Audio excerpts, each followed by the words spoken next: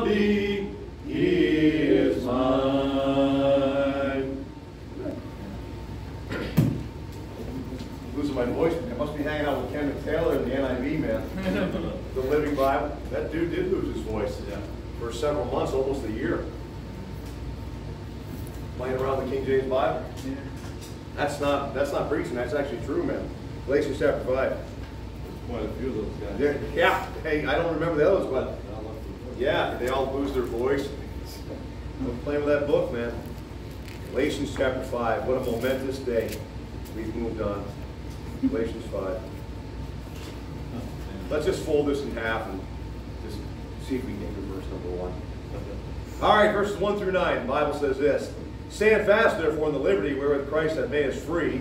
Be not entangled again with the yoke of bondage. So he has been building up his case to the Holy Ghost all through these churches in Galatia. Now, when he says churches in Galatia, you and I both know there's lost and saved in a church.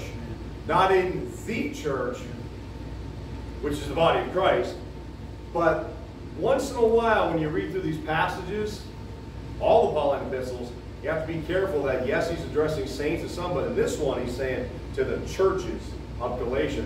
There might be people in there that don't know Christ. I'm saying that for a reason. We'll get on to it in a minute here. The Bible says this, verse number 2. Behold, I, Paul, say unto you, that if ye be circumcised, Christ shall profit you nothing. For I testify again to every man that is circumcised, that he is a debtor to do the whole law. Christ is become of no effect unto you. Whosoever of you are justified by the law, ye are fallen from grace. Do you see how he just shifted from us to you? Now watch what he goes, watch what he does. For we, through the Spirit, wait for the hope of righteousness. For in Jesus Christ neither circumcision availeth anything, nor uncircumcision, but faith which worketh by love. Ye did run well. Who did hinder you that ye should not obey the truth? This persuasion cometh not of him that called you. A little leaven leaveneth the whole lump. Thank you again, Father, for your blessed word. Pray your blessing upon the time that we have tonight around this book. Father, the Holy Spirit of God be the preacher and the teacher. He would lead us and guide us in all truth as you proclaimed he would in the Gospel of John. Father, we give ear to what he has to say. Father, we be attentive to the things the book is trying to instruct us on and comfort us in and correct us in our walk with the Lord. We thank you for our great salvation, our great Savior, great peace we have with Almighty God for all eternity because of that shed blood. Thank you for our position in Christ, Father. Thank you one day we will see you on the other side of the glass face to face. In Christ's name I pray. Amen. Now I'm going to, as I said just a few seconds ago, sometimes you will see verses for lost people, and you'll see verses obviously primarily for saved people. I understand that. But he's going to shift the gears a little bit in verses 2 and 3 and 4. And yes, they are trying to go back under the law, and that is very true. But we're going to hit it from both angles when we get to those verses in the next week or so. But I want to take a look at verse number 1 and break that down a little bit as we get going this evening. The Bible says this, stand fast therefore in the liberty where Christ hath made us free. Be not entangled in it with the yoke of bondage. Brother Justin, Acts 27, please. Acts 27, I need you to get 27 to 41, please. When you see the term fast in your Bible, it could be an abstention from food and water. But many times when the Bible uses the word stand fast or fasten, it's not, when we think of fast, what do we typically think of? Speed. Typically cars or running or athletics or something of that nature where it's ascribed to miles per hour or seconds on a track. But when you really get to see what God's Word and how God's Word uses that term, like I said, it's either a fast where you're abstaining from meat and drink and all that, or it's to stand where you're at. Like when you're building a house or building a deck or whatever, what do you typically use? A fastener. That is for what? To make sure that thing doesn't move. That's what he's saying here is that I want you, now isn't it a weird thing that God would say stand fast if the word fast meant miles per hour? How do you stand fast? It's an oxymoron when you read it. That we know that by Bible definition, that's not what that means in Spanish. He's saying to these Galatians, he's saying, listen guys, You've been made free through the blood of Jesus Christ. You need to make sure nobody knocks you off that. Now, I've mentioned this in the last several weeks, several months we've been going through this, is that our churches, not even going to care about the other, Catholic church and all that.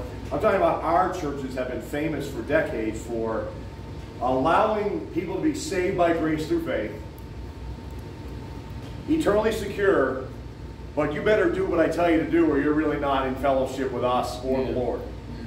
In other words, they start putting rules and regulations back on top of you as to homeschool or not to homeschool, whether they have a TV, don't have a TV, if you don't tithe, God will kill you, or rip your eyeballs out, or do something really fun to you because it's not a Heavenly Father that loves you. He's an extortioner and a blackmailer. Yeah.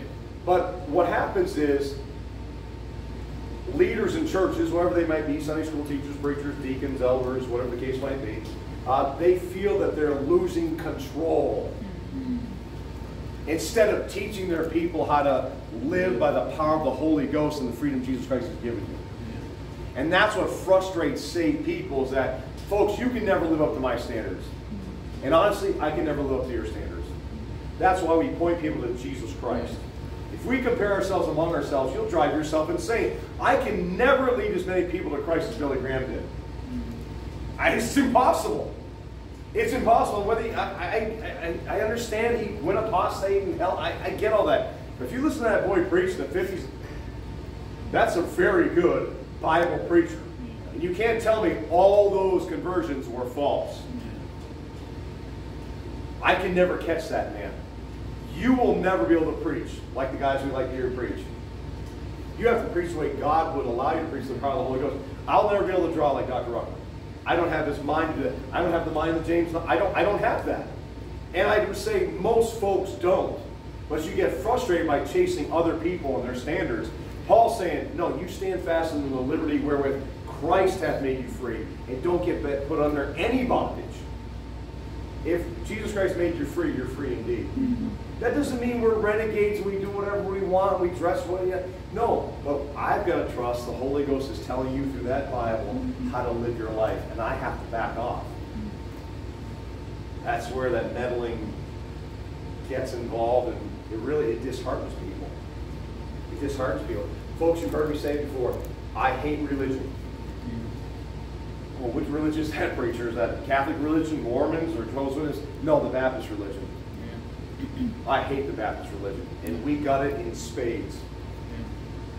The same Spirit of God that saved you is the same Spirit of God that can control your congregation members if you let Him. That doesn't mean you have to rope in the animals every once in a while. It doesn't mean you don't have to preach hard. No, it's just, at some point in time, can I really influence you on what you're going to do in life?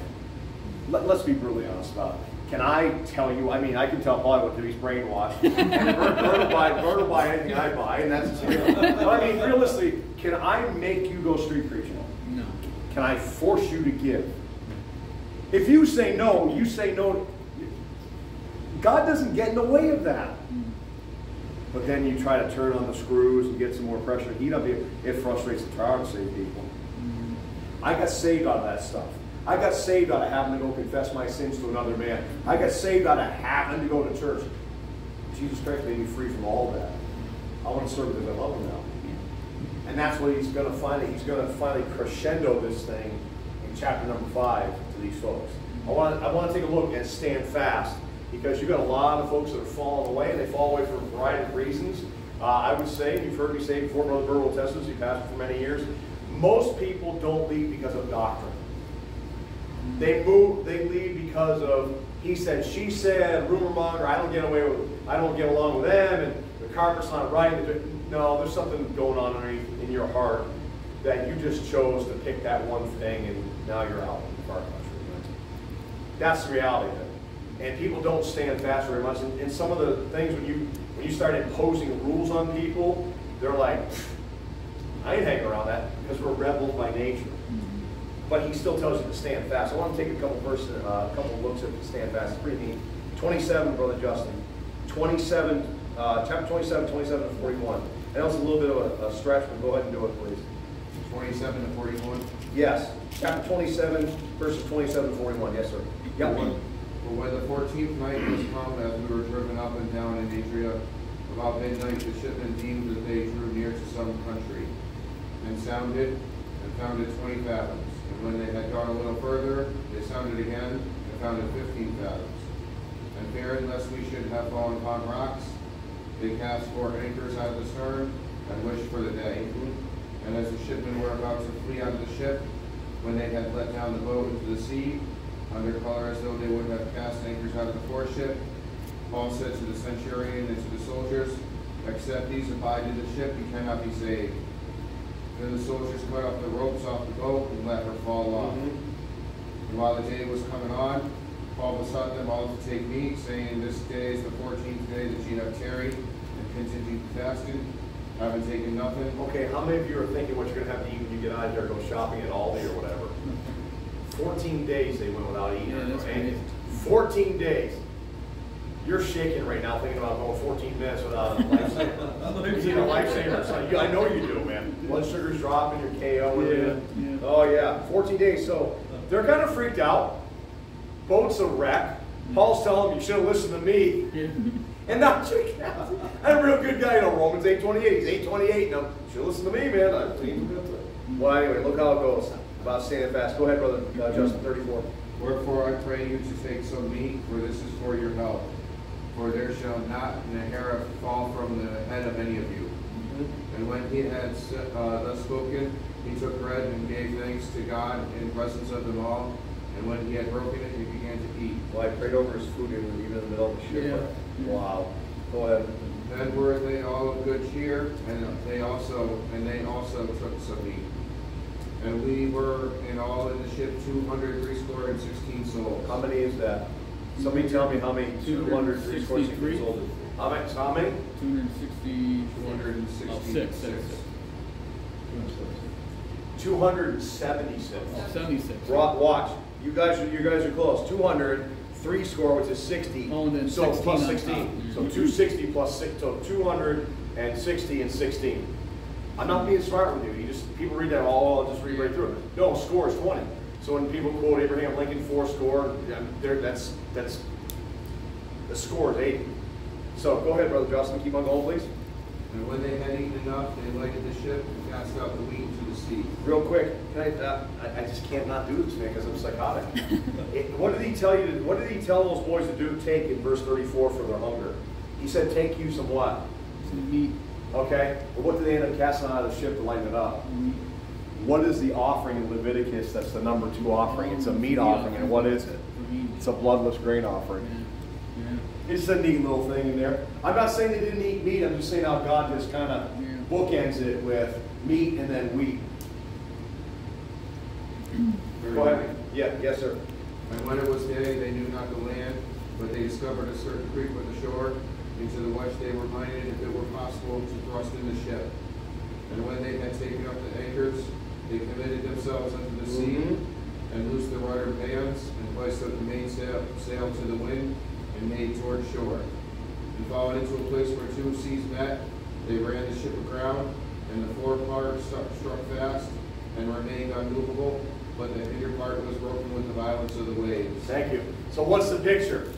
Sail down, here they go. They're just letting the wind take them wherever. They're saying, Lord, it's wherever the wind takes us. And the ship is coasting in, and they're going to this inlet. And the Bible says that the forepart of the ship sticks. So they basically run aground. Bang. But what does it say happened to the second part of the ship? The hinder part. It gets destroyed right by the waves. So what's that a picture of where we're taking a little bit of time to look and stand fast? Your forepart is Jesus Christ. In fact, he's called the forerunner who is in heaven. He's the anchor. He never moves. But the backside of the ship, you and I, we get tossed around from time to time, and sometimes we end up on splinters of boards and like a castaway floating out in the middle of the sea with a lifesaver. But you know where we're going one day? We're going to that heavenly shore because our forepart is stuck there. You know what? He's unmovable. What did Paul tell his Galatian believers? Stand fast. Where? In the liberty that Christ has given you. Because of what he's given me, I don't have to get back into the bondage of the law or the foolishness that man puts on me. We're not talking about anarchy here. You folks know that. I'm not trying to beat a dead horse with it, even though I love dead horses. It's great meat at McDonald's.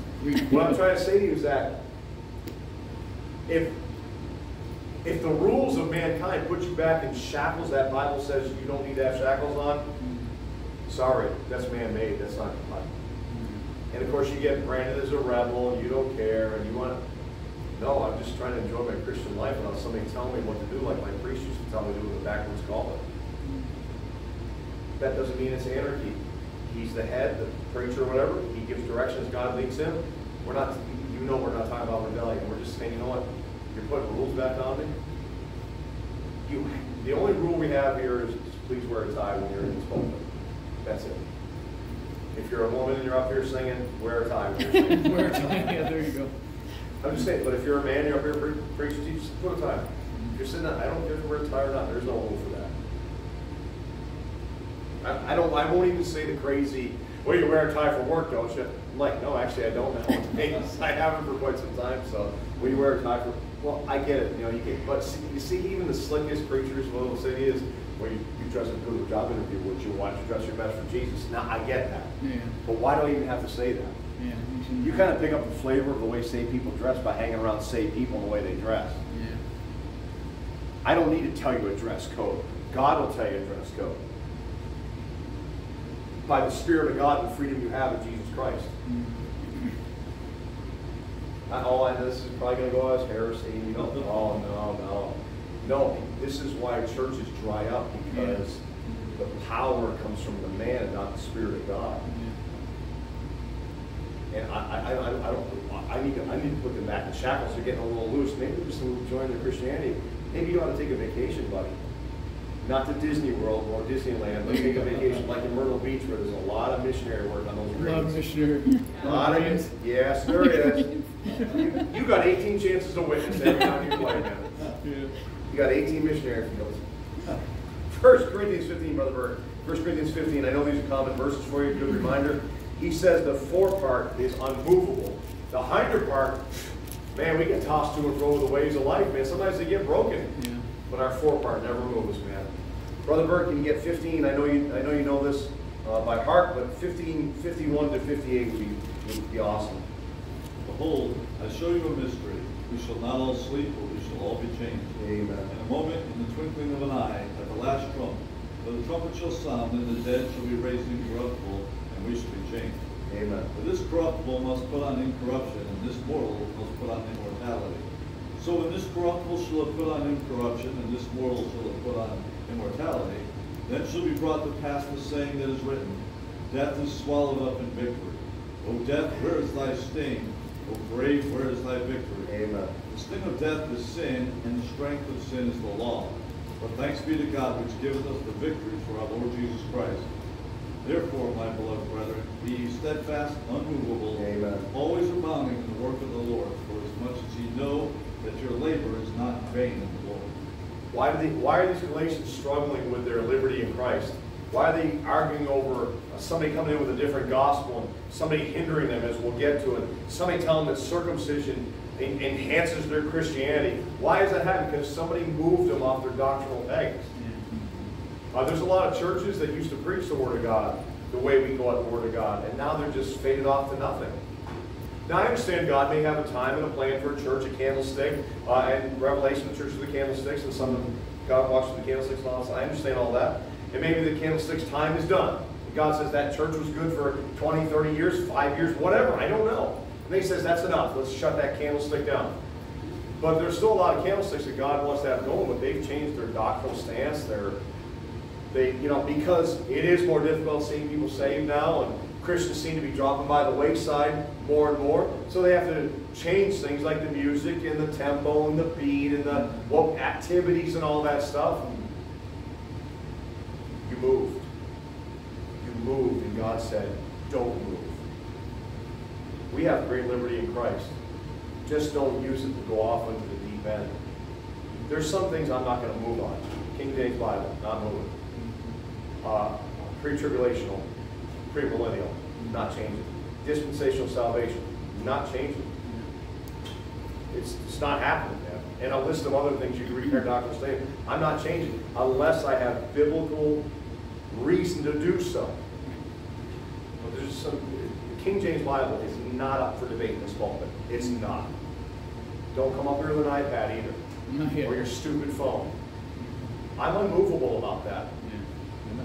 You ought to be unmovable about certain things. Not a jerk about it, or just I shall not be moved. You just never move at all. Yeah. I'm just saying that there's some things you just can't move on, man. He's telling the same stick-to-itiveness that he gave you in Acts 27, that Justin read, Brother Bert read right here. I'm not supposed to move off that liberty, man.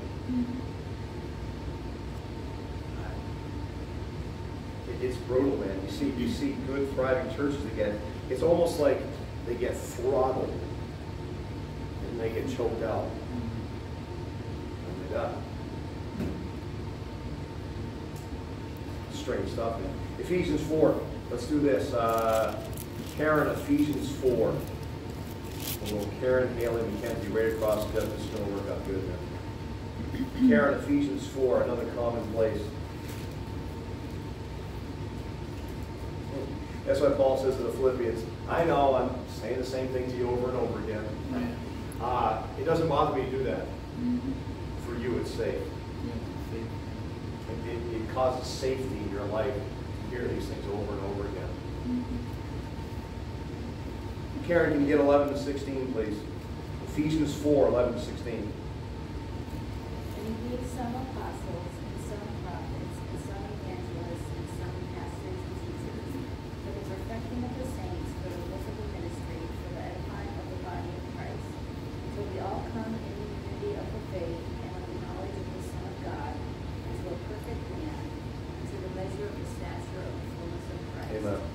That we henceforth be no more children, tossed to and fro, and carried about with every wind of doctrine, Yeah. by the sleight of men and cunning craftiness, whereby they lie in wait to deceive. But speaking the truth in love, we Amen. grow up into him in all things, which is the head, even Christ, from whom the whole body fitly joined together and compacted by that which every joint supplieth, according to the effectual working in the measure of every part, maketh the increase of the body unto the edifying of itself in love. There's a lot in there, boy. But the reason why God gave apostles, prophets, evangelists, pastors, and teachers, he laid it out for it, for the perfecting the saints, the work of ministry, and the edifying the body of Christ. Why? So we can grow up into Christ. But what did he stick in the middle of there? He said that you be not children, henceforth, what? Tossed where? Do you know of anybody in the Bible that term is ascribed to that sticks out in your heart and your mind? When the sons of God came and the devil joins them in front of God and Job, where did they say they'd been? Oh, so I know who's associated with to and fro movements, the devil. That's not all the eyes of the Lord are in all the earth running to and fro. On behalf of them, I understand that. That's a great verse. It's in 2 Kings, I believe, or Chronicles. I'll have to look that one up. It's escaping me at the moment. But when I see to and fro, the first thing I think of is that old roaring lion. And his little band of buddies, the sons of God, walking around. Just, yeah, where are you going? I'm just going to go to the mall today and see what Christian I can trip out. You know what? I'm going to take a trip to Third Baptist Church down the street and see what I can do to mess some people up. And you know what? I'm going to go on the street and see if I can get those folks distracted. He said, you know what happens to Christians that aren't locked in and given to sound Bible teaching? They're to and fro. They're movable. They're not unmovable. I'm not talking about growing in the grace and knowledge of our Lord and Savior Jesus. I'm not talking about adding to your faith. I'm talking about there's folks that used to believe sound biblical principles and foundational truths. They're not even around them anymore. Yeah. And what he's saying to the Galatians is, you know what I want you to stand fast in? The liberty you have. Who would think liberty would be a great doctrine to learn? But it is. It's big enough for him to spend all that time on it. Because there's people out there that want to take your freedom from you spiritually. And it's crazy. I'm not even getting political realm, but that's the way typically governments take over. What do? They remove God, religion, take away weaponry, kind of consolidate the funds, make you dependent on Big Brother or Big Mama government. And what does it do? It shackles the people up. I remember in the early 90s, I don't know, Brother Bert probably remembers this, but we were sending cases of Bibles to missionaries over in Russia, and they weren't lasting on the street. You know, when when did the wall come out? That was in Germany, but it's going up to 88, 89, somewhere in there. But I remember when that kind of opened up the Berlin Wall and all that stuff, missionaries, honestly, were taking cases of Bibles onto the street in communist countries, and people were just lining up like they were getting food to get a Bible. Liberty, man. Freedom to pursue the God of the Bible. You say, well, those are just heated and reprobate people over there. This is happening. Paul's addressing the churches. That somebody's trying to take your liberty away.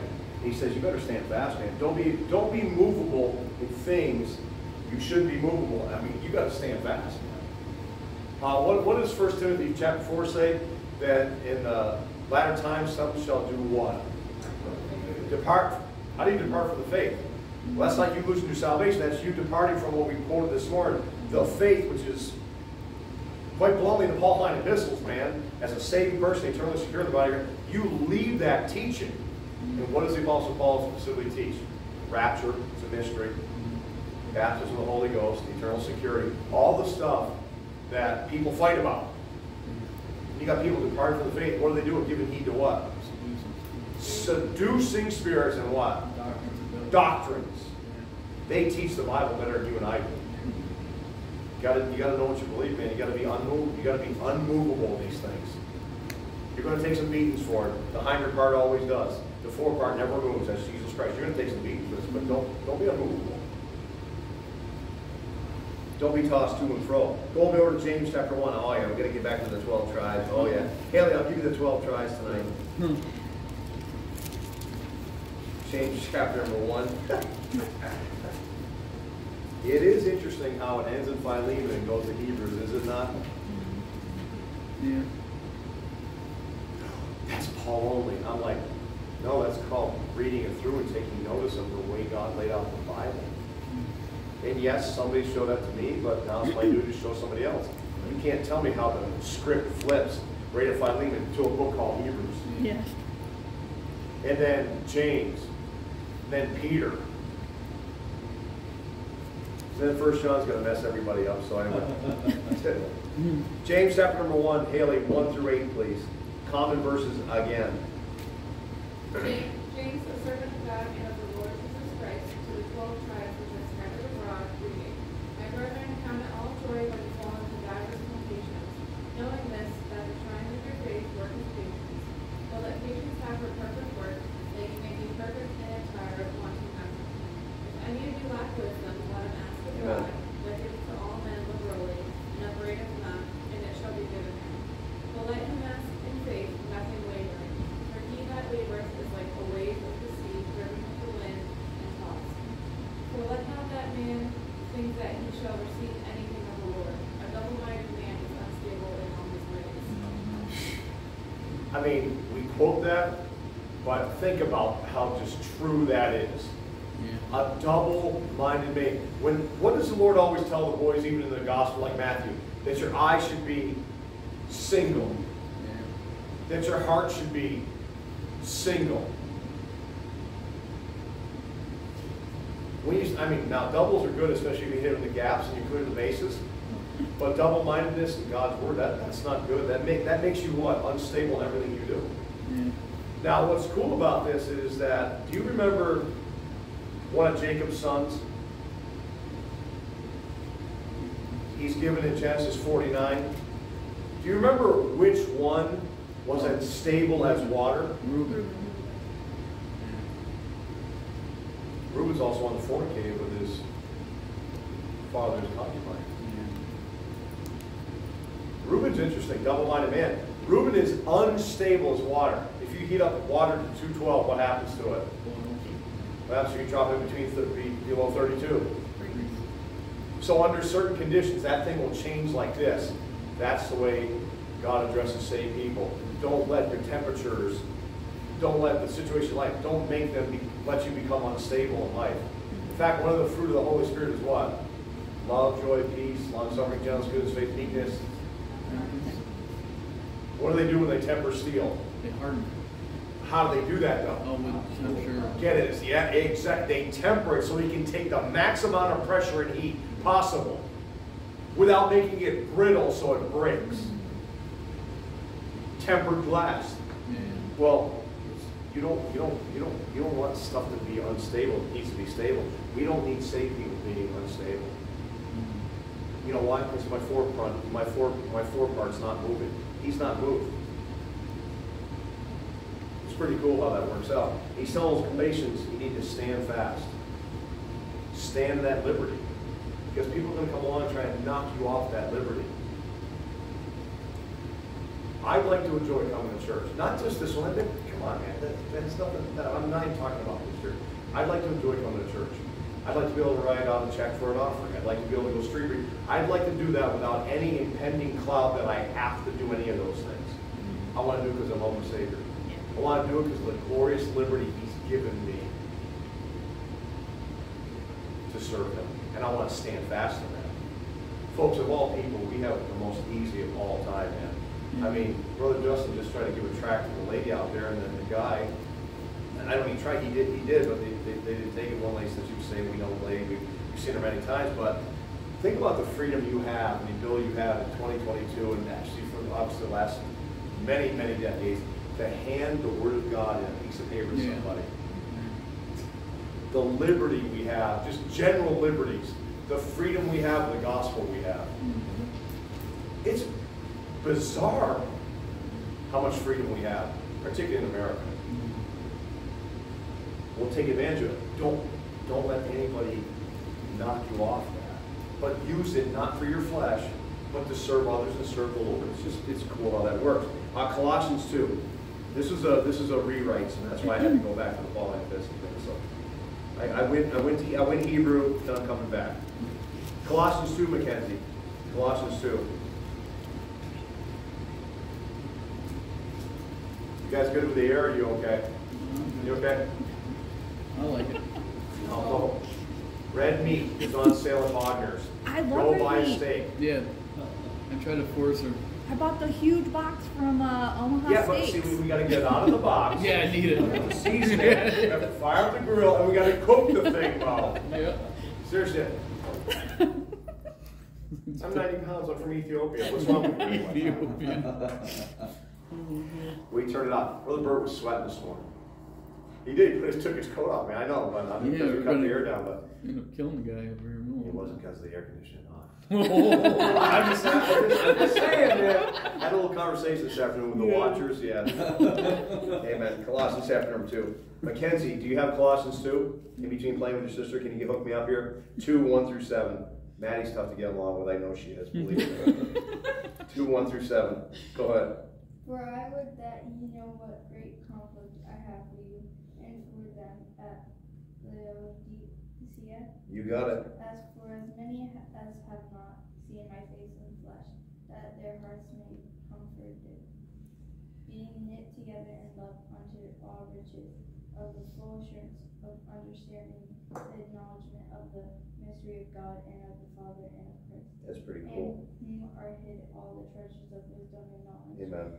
And this I say, lest any man should beguile you with enticing words. For though I be absent in the flesh, yet I am with the Spirit, joined and beholding your order that steadfastness of your faith in Jesus Christ.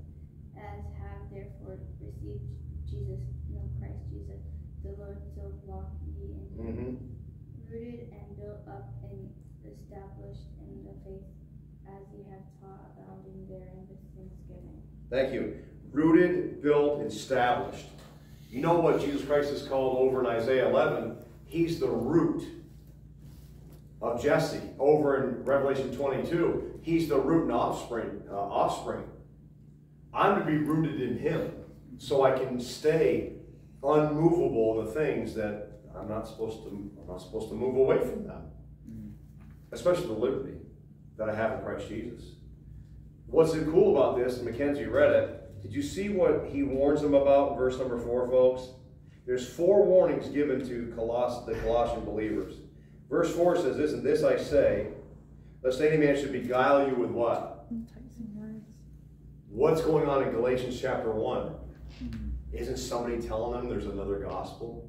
Somebody's whispering to them about circumcision? Folks, it's words. Hey, have you seen this video about we're going through the tribulation period? Have you seen what this guy preaches? Have you seen it? And it all comes from words. Why? Because they want to get you off those words in your lap. And they might even use the words in your lap, but not rightly divide them. That's a pretty wild thing right there. He says the first thing I want you guys to be aware of is people that come along to use enticing words, seducing words. And what did Mackenzie read in verse number 1? What was the city? What was the link there? Laodicea what? What church age are you living in right now? Right now, yeah. That's the only book you'll find Laodicea in or Laodiceans besides Revelation. So if you want a letter or an epistle that matches up with what's going on in Laodicea, even though it's 2,000 years ago, but God's timeless, it's eternal, you want to spend some time in Colossians, which of course is really close to Ephesians. Yeah. But it's enticing words that gets them, even right here, it says, look, watch out for those guys coming in there. Just remember, you're rooted, built, and established in Him. Pretty cool, man. All right, I have one more on this. 2 Peter. 2 Peter, please. I struggled where to put this one as we were going through, or as I was going through this and writing some stuff down. 2 Peter, Paulie, chapter 3. Actually, excuse me, that's not true. It's chapter, you know what?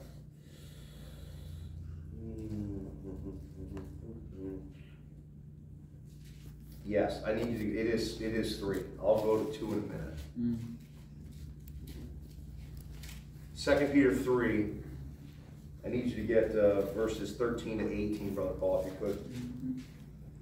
Nevertheless, we, according to His promise, look for new heavens and new earth, where dwelleth righteousness. Wherefore, beloved, seeing that ye look for such things, be diligent that ye may be found in Him in peace, or of Him in peace, without spot and blemish. And account. No, you're talking without spot and what? Well, without spot and. In blemish. No. Again. Without spot and blameless. Blameless. Okay. You're so used to seeing without spot and blemish Yeah, in First blameless, Peter. Yeah, I messed that one up. Well, the new Bible hasn't helped in reading skills anyway. No, it's split right there, so I kind of. Oh man, now are inexcusable. Now they read us the Cambridge Bible incorrectly. No. You. I failed it hard. Oh, sit down, Mo. Sit down. Take over for your man. Okay, can we do it without spot with the right? Okay. Yeah, no, let's start with 14. Okay. Wherefore, beloved, seeing that ye look for such things, be diligent that ye may be found of Him in peace, without spot, and blameless. Sweet. And account that the long suffering of our Lord is salvation, even as our beloved brother Paul also, according to the wisdom given unto him, hath written unto you. As also in him all his epistles, speaking in them of these things, in which are some things hard to be understood, which they that are unlearned and unstable There you go. as they do also the other scriptures unto their own destruction. Ye therefore, beloved, seeing ye know these things before, beware lest ye also, being led away with the error of the wicked, fall from your own steadfastness. Man. But grow in grace and in the knowledge of our Lord and Savior Jesus Christ. To Him be glory both now and forever. Amen. You know what happens when you don't get Paul nailed down? It trickles down to everything else. And you rest, you learn it unstable, you'll wrestle with the other ones. You'll twist them, turn them to your own destruction. But you got to be careful that doesn't affect you and you fall from your own steadfastness. That's the warning in all this. But don't be unstable. I did this in a roundabout way to bring us back where we were in Galatians chapter 5, verse 1, is that stability in the life of a believer is huge. That doesn't mean you're not going to have hard times or you're not going to have valleys and mountaintops. But how do you stay stable through all that is through your anchor, Jesus Christ, in this King James Bible, the power of the Spirit of God. I've said it before, I'll continue to say it. What usually happens to saved people, they're excited they're saved. God will typically give you, as a newly saved person, He might even give you a couple really good witnessing opportunities, but after that, it kind of gets a little more difficult. He knows people aren't as receptive to your conversion to Christ as they once were. And maybe you led some people to Christ and they're not getting saved as much anymore. And, you know, church is not as enjoyable anymore. It's weird how that happens. It's almost like the Lord gives you just enough, like, yeah, this is really cool. And then he's like, okay, now it's reality, son. It's not that the whole life is not joyous. It's just like, you know what? You get bogged down. And a lot of people fall out when they hit that first drop off. And they're like, I thought getting saved would cure all my problems, Justin. I thought getting saved, no, it solved your eternal problem. Yeah. It didn't take care of the temporal problem. It just now gives you the source to get you through your temporary problems, the Lord Jesus Christ. Your eternity got taken care of forever the day you got saved, but now I've still maybe got 30, 40, 50, 60 years, I don't know, depending on when you get saved. I don't know. But through it all, you're supposed to stay stable. You know why? Because he's stable. You ever notice the Lord never loses it when he could have? Even in the temple, he's in full control when he loses his mind. When he gets angry, those guys in Mark 3, fully under control. When he could have lost it, and what could you say to him? I'll fight you at the playground. I don't like the way you looked at me, Jesus. Yeah, okay. Okay, go try to take him on. He'll just say one word and your arm will fall off. But he's stable through everything. And are you telling me he didn't have peaks and valleys? Feeding the 5,000, feeding the 4,000, then having everybody betray him at Gethsemane, outside of Gethsemane on the way to the cross? Stable through it all. The one thing we always struggle for in our life, we talk about the word balance, correct? You know, not too high, not too low. Try to stay in between, not just weird and kind of, tripping out. But, I'm going to get hit with some stuff that's not very cool in my life. If you get through this life unscathed by sickness, thanks be to God. But you're going to get some sickness. You're going to have trouble with money. You're going to have cars breaking down. You're going to have leaks in your house. You're going to have friends leak. You're going to have all kinds of stuff going on. Stability is huge and balance to that whole thing. That ties right back into Galatians. Says, you know what? You need to stand fast in the liberty. Don't let anybody take that away from you with their words or their actions or put some weird rules on you that God didn't put on you. Because it'll make your Christianity miserable. You'll be saved, but miserable. And God does not want that for you and I. All right, let's look at liberty. That was a good, wow. All right, let's look at liberty. These are what we call, Brother Bert, what are these? Sniglets. You better believe it, baby. Leviticus 25, please. I'll show you how liberty shows up in the King James Bible, the first mention. And we'll just look at a few of these. That's crazy, man. I'm going to be working for everybody in the Millennium Kingdom. I know it, man. I'm going to be working for everybody in the Millennium Kingdom. All right, Mo, are you up? Yep. All right, Leviticus. It's in the Old Testament. Give me a minute. I mean, it begins with L. Yeah. I don't know what I'm doing. Hold on. Okay. The little sniglet threw me off. It does. Bert has a way of kind of destabilizing everybody. We call Bert the nitro genius. Well, nitro's on.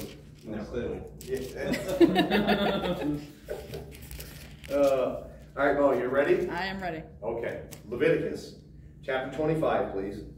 I need you to give me 8, 9, and 10. I just want to show this to you regarding liberty. This is the first time the King James Bible uses the term liberty. Now, I was not, just give me a second. I was never in the military. I wasn't. People accuse me of that, that even in those, no, I just keep my hair tight because I don't want to deal with it. I'm not military. The old man gave me a choice. It's either the military or go to college. Looking back, I would have went in the Marines and done that. I would have done it that way, but then I would end up getting killed by my own people and all that stuff. Friendly fire. They would have just voted me down. But I was never in the armed forces. But when somebody has liberty, now, Brother Bert, you're in the middle. When you have liberty, what does that typically mean? It means you're off, you're free. It's your own time, right? Yeah. It's your own time. It's not military time. You're not earning Uncle Sam's time. So liberty to a military person is, it's a reprieve. It's you do whatever you want for 48 hours, whatever it is. Okay. So now read this, please, Mo, and then it'll set us up for where I'm going. And thou shalt number 7 Sabbaths of years unto thee, 7 times 7 years, and the space of the 7 Sabbaths of the year shall be unto thee 49 years. Then shalt thou cause the trumpet of the Jubilee to sound on the 10th day of the 7th month. In the day of atonement shall ye make the trumpet sound throughout all your land. And ye shall hallow the 50th year, and proclaim liberty throughout all the land unto all the inhabitants thereof. It shall be the Jubilee unto you, and ye shall return every man unto his possession, and ye shall return every man unto his family. That's pretty cool. That's the first time in the Bible, King James Bible, uses the word liberty. It's to free up the land. You send people back to their families. Let it all go, man. That's a result. I mean, it's an amazing thing. If we ever get to it on Wednesday night, I'm going to wrap up, taking on a couple looks at because Genesis has 50 chapters, and number 50 is pretty interesting in your King James Bible. But anyway, liberty, you're free. You go 7 times 7, that's 49. In the 50th year, it's Jubilee. Down at Dr. Peacock's in November, they have what's called, which I've been to several times, we're going to go down again this year, it's the Jubilee. That's just what they call it. It's where all the preachers come in. It's a good time to get around the preaching the Word of God, singing and all that stuff for 3-4 days. And it's just a time to set the world aside, man, and just have some time around the Word of God and the Lord and all that stuff. Well, for the Israelite, you let everything go, man. Debts, all that stuff, servanthood, family, it's free, man, in the 50th year. That's the first time God. So take that picture for that Old Testament Jew and now apply it to what you have in Christ, only on steroids. You are so free. What's crazy is Brother Bird said something interesting. He said, it's your time. It's really his time, but he gives it back to you to see what you'll do with your time and the liberty he's given you. It's wild stuff, man. You're told to stand fast. It's liberty, Galatians. Why you let somebody put you back under shackles? Go with me over to Isaiah, the classic passage in Isaiah. Justin, get back to Isaiah 61, please. The classic. We're not going to read the Luke 4:1, even though Luke 4:1 is a very, very close mirror. The Lord does leave out the pensions. But I'd like you to read this one, Justin. Isaiah 61, 1, 2, and 3, please. The Spirit of the Lord is upon me, because the Lord hath appointed me to preach good tidings unto the meek. He hath sent me to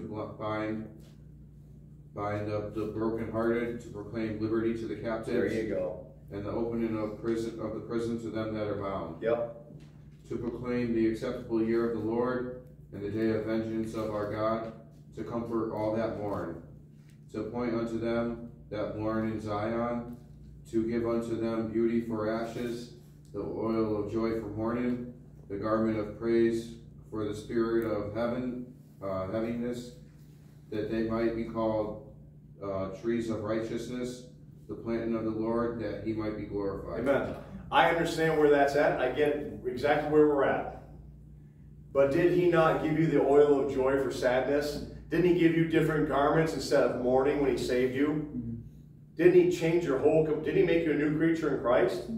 Well, part of that is the liberty. He set you free from the bondage of sin. He set you free from that prison in the center of the earth called hell. That has gates and bars. It's amazing what we have in Jesus Christ. The freedom not to do what I want to do. The freedom to serve him. There are plenty of commandments. Romans 12, 13. There's plenty of commandments, but that's not what makes me spiritual.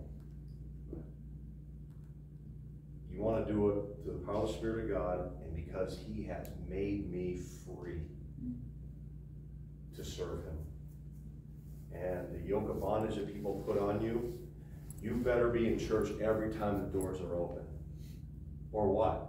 I've always wondered or what? You should be in church because you want to be in church. But things happen where you can't be. Vacations happen. Things happen in life where you can't. Well, you're probably going to lose some ranking in the millennial kingdom if you're not here every time. I'm not like that. Contrary to popular belief, I can't stand that stuff, man. Because it smells of religion just creeping back in. I just hear the chains rattling in the corners where somebody wants to put me back in bondage. That's what's happening to the Galatian believers, man. Circumcised or not circumcised? Moses or Jesus? We'll stand fast. Don't let anybody move you off it. Don't get knocked off your pins. Don't be easily persuaded. And take advantage of the liberty you have to go serve the Lord. How can Paul be locked up the majority of his adult saved life and still say he's freer than any man without the shackles?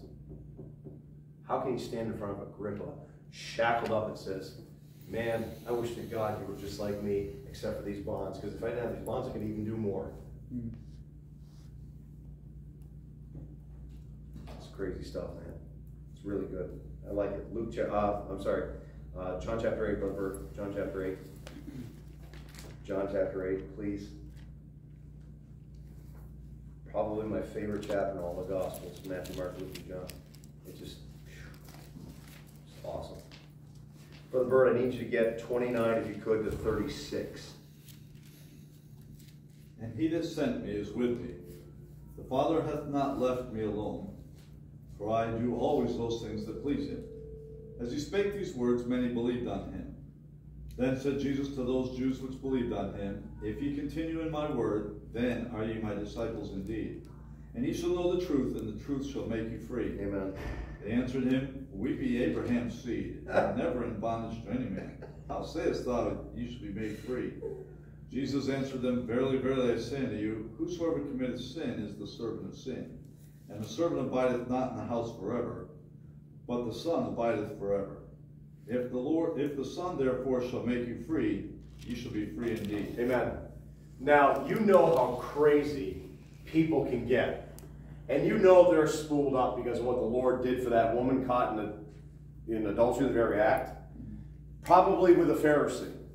Probably with a religious leader. How do they know this whole thing? The whole thing smells of a setup from day one. So now after she is made free, and he lets her go after writing down with his finger in the dirt. Neither do I condemn thee. Just go and sin no more. And now the boys jump on him. And now they accuse him of being born of fornication when one of their own probably just committed fornication. And there's this whole thing, and the Lord says, Brother Bird just read it, you know what? If the Son of Man makes you free, you shall be free indeed. And they're like, we've never been in bondage to any man. Do you remember Pharaoh? Do you remember Sennacherib? Do you remember 70 years? You see how Jesus, he can mess your mind up if you don't give heed to his words. They're so infuriated with the Savior, cutting them down, letting that woman go, and getting them from the youngest to the oldest. And now when they start getting to it, all they can do is call them names. You're born of fornication. Where's your father? And all that stuff. I'm just, schoolyard stuff. And he says, well, if I make you free, you'll be free indeed. Well, we've never, what do you mean? What do you mean? We've always been free. Wow. Did you not attend history class? Did you not attend history class at the High School of Jerusalem? But he's not even talking about the bondage to man. What is he talking the bondage of? Brother Bird read it. Bondage to what? Sin. I brought you here because of the liberty we have. There is no sin you and I have to commit at any time, date, or place. That's what's so horrible about my Christianity, about yours, is that our stuff is premeditated, thought out, and then just... Because the liberty there is not talking about Sennacherib and Nebuchadnezzar and Pharaoh and all that stuff. He's saying, no, if I make you free from sin, you're free. You missed the whole point, guys. Because how did it start out? A woman taken in sin in the very act. And he's trying to say, if I can make her free, I can make you free, but you don't want to have to. You don't want to hear what I'm saying. Yeah, man. The Lord has a way of, as Dr. Ruckman would say, he's got a wrench to fit every nut in the world. And that Savior can take that and just get it. And the point being right here is that, you know what? You're free from the power of sin. Don't go back underneath that bondage. Sin always brings bondage. Go to 1 Corinthians chapter number 8, please, Karen. 1 Corinthians 8, get a couple more and we'll have to shut down. Please, 1 Corinthians chapter number 8.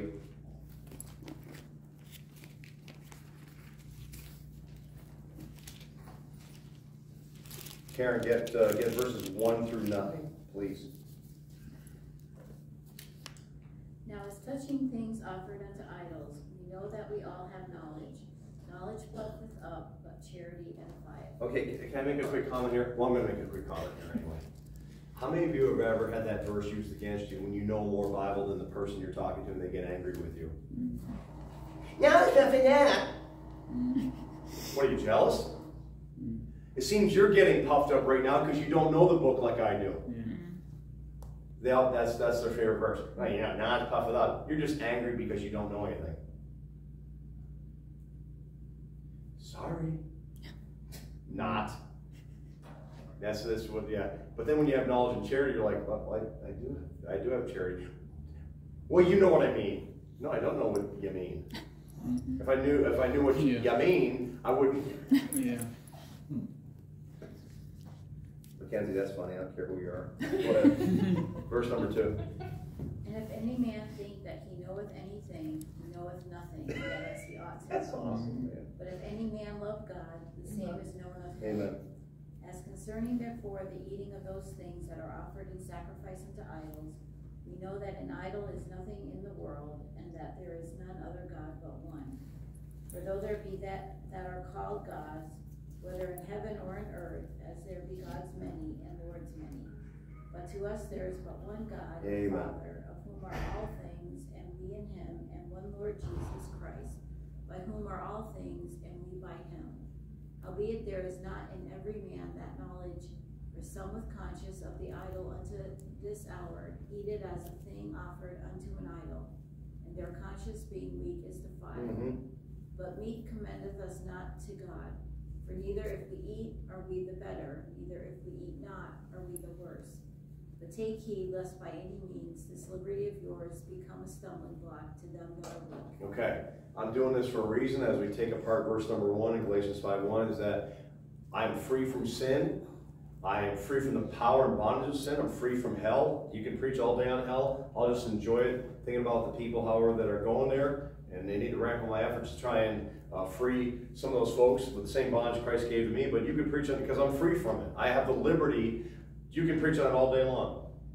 Stuff like hell thing. Well, when you get this, I'm free from the power of sin if I choose to take that power. But you know what he says right there? He says, be careful in all the liberty you do have. Now, switching gears a little bit, make sure you don't use that liberty to cause somebody else to stumble. Your companion verse to this is Romans 14. You don't have to go there. We're not going to go because you read the whole chapter. But when you go through this, just because I can eat anything I want, if I was in front of a brother that didn't eat it, and it's not offered to an idol, I could just abstain from eating it. For his sake. In other words, I have freedom to help somebody else in their growth, not to say, oh, you're stupid. Why can't you eat? We have liberty in Christ. See, that's the other side of this. You have to give both of it. You can't just say, well, you are. But then the Bible lays out some things in Romans 14 and 1 Corinthians 8 where you got to be careful about using that liberty to the point where you affect another brother in Christ or sister in Christ. What I might allow in my life that's not sinful, you may look at it and go, I can't do that. Yeah. While I'm around you, I shouldn't do that because it might affect you.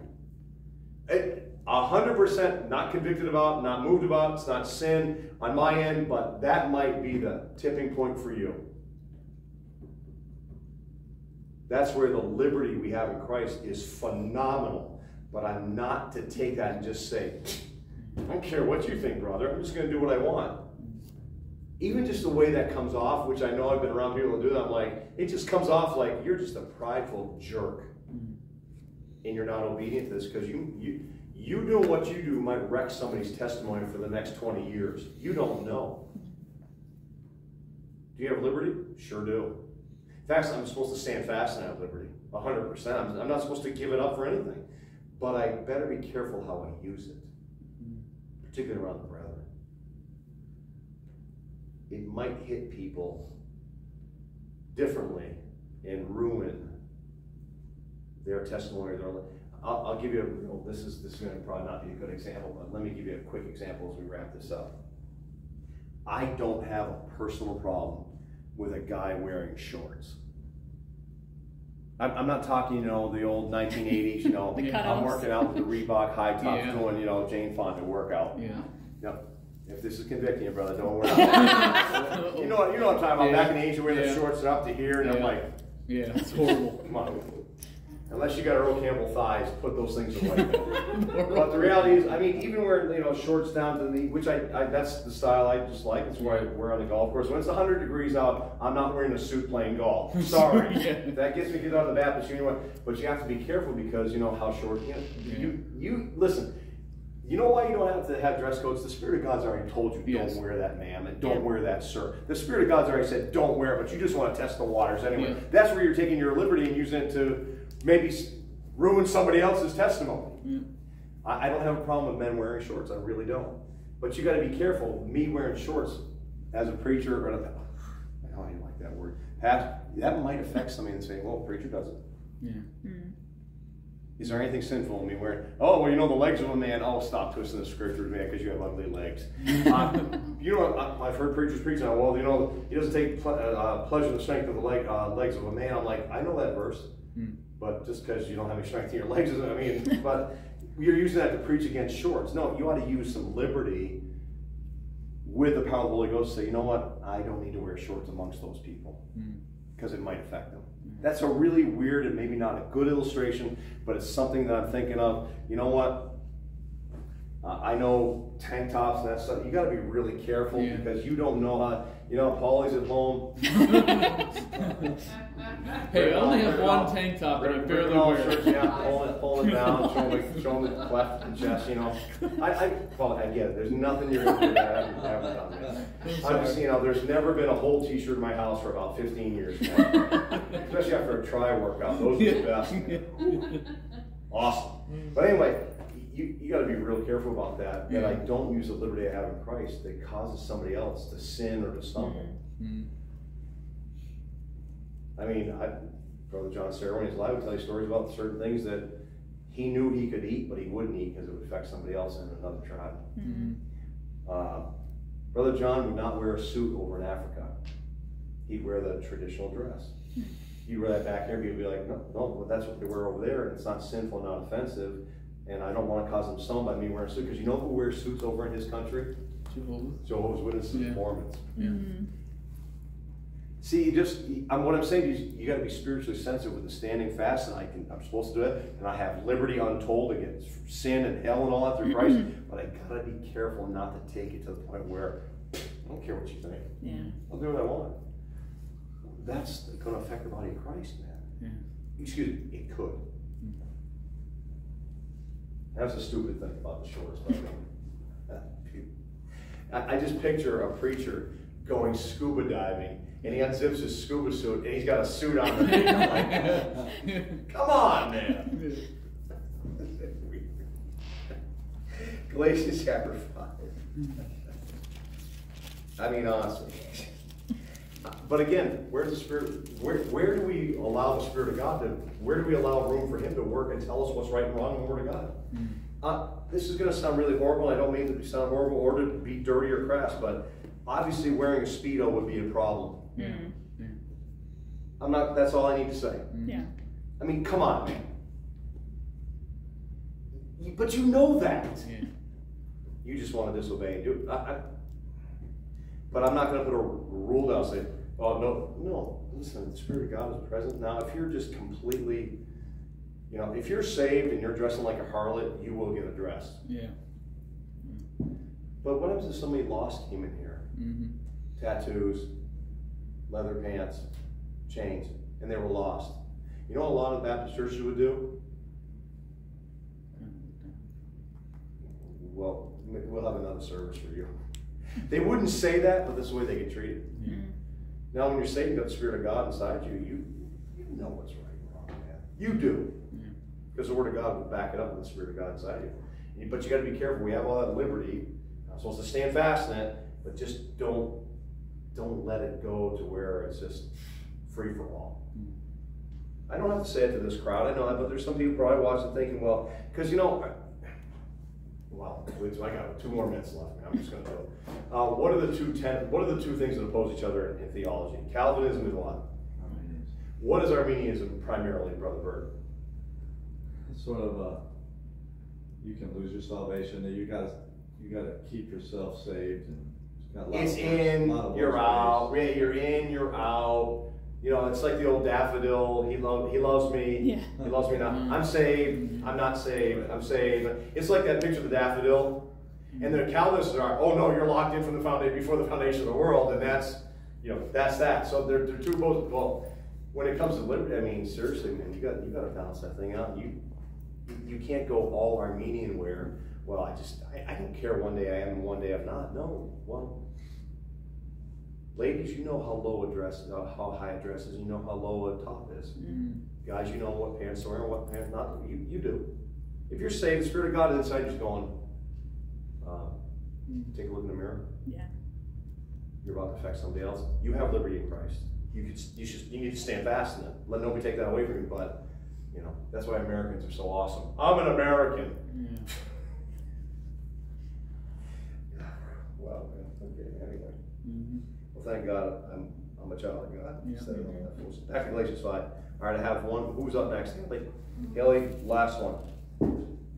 I know we're going to Galatians 5. I'm getting ahead of myself, but that's okay. You can mark this verse down as already talked about, and we don't have to deal with it again. You know what I'm saying? Haley, read verse 13, please. This will be the capper of 5 and where we were in 1 Corinthians 8. For brethren, ye have been called unto liberty. Only use not liberty for an occasion to the flesh, but by love serve one another. That's the capper of Romans 14, 1 Corinthians, and this one right here. 1 Corinthians 8 and this right here. I'm supposed to stand fast in that liberty. I'll fight for that liberty. Just don't take it away from me. I have it in Christ. Even if I was locked up, the liberty I have in Christ from sin and hell and bondage and all that stuff. But I just got to be careful not to use that liberty as I stand fast and to affect somebody else in a negative way. Justin, pray for us, and we are out for the evening, please, if you could. Heavenly Father, I want you for allowing us to be here at church today, Lord. I thank you for the message that Dave had for us, Lord. Thank you for your word, Lord. I want to ask that we'll be able to learn something from it, Lord. And thank you for the liberty that we have from you, Lord. Amen. I want to ask that we don't take it for granted, Lord, that we use it to serve you willingly and faithfully and lovingly, Lord. Amen. And I want to ask you to help us to serve you this week, Lord. And everything in your name, Lord Jesus. Amen. Amen. Amen. Amen.